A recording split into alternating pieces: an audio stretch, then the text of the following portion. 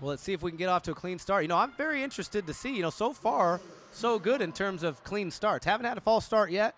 Might have missed one in the 3, but hey, we're not going back. Let's see if we get off to one here. Nope, no possible way. Franklin Hewitt, probably the culprit. We'll see what we got officially.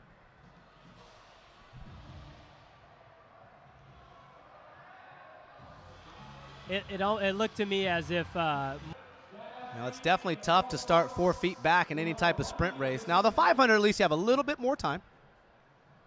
And we've actually seen Brandon Hall overcome that adversity and win starts from 4 feet back. But let's see who was charged with the offense. Franklin. And it looks like we were right. Franklin Hewitt charged with the infraction. Brandon. They didn't call one there, but it looked like Brandon might have got away with one.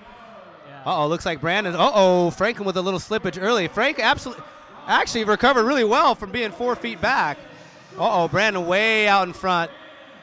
And they're jockeying for positioning for second, Miguel, and that's going to give Brandon a lot easier chance to hold it down right here with 3 laps to go at the timeline. The race is for second place. Absolutely. Brandon's way out in front, so check out the race for second. Mo, doesn't quite get past. Oh, and he looks like he may have rode out Franklin Hewitt. Zach Sungyao, the beneficiary, as he moves up into the second spot. Alex Holmes holding down the 3rd spot. As we cross the timeline now with 1 lap to go, Brandon Hall is shutting it down with a sizable lead.